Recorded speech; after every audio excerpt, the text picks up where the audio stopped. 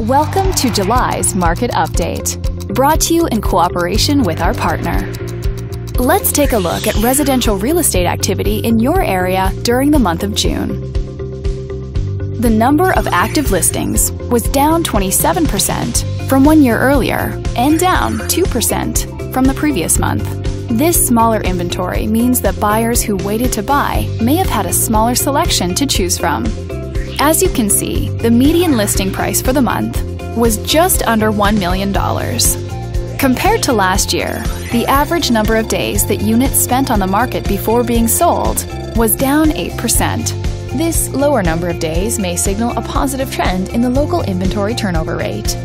The median sale price was $610,000. The number of units sold decreased 24% year over year and decreased 11% month over month.